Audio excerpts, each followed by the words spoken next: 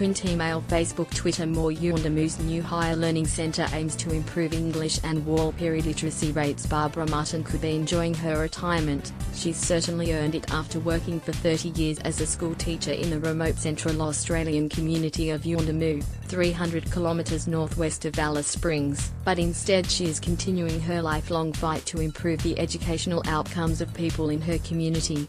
"I could stop working now I've retired, but I want to be a strong role model for my community and help to keep our language alive," Ms. Martin said. "I feel really proud when I see elders and the young children talking in Warlpiri and English."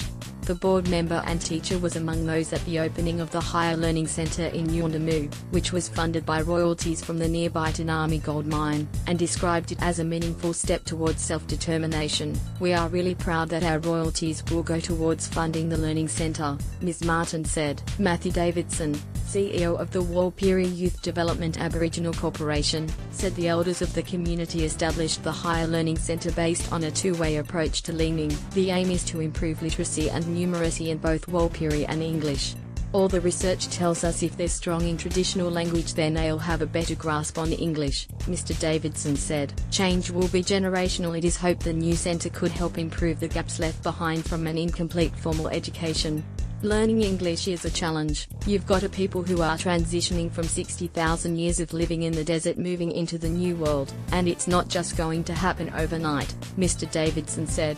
"We're struggling to get all the kids we need at school. We're really at about 50%, so that's a big issue for communities, trying to get more young people to see the value of school." Otto Sims, who speaks 5 languages, including English, has just returned from San Francisco where he exhibited his artwork and gave a talk on Indigenous culture to an American audience.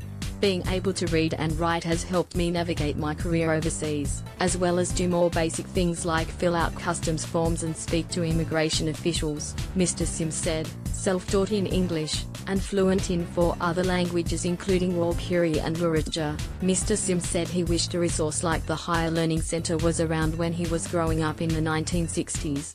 "I see myself as a leader through art. When I go overseas I talk about Indigenous culture, my culture, and being fluent in English has enabled me to take my culture to the rest of the world," Mr. Sims said.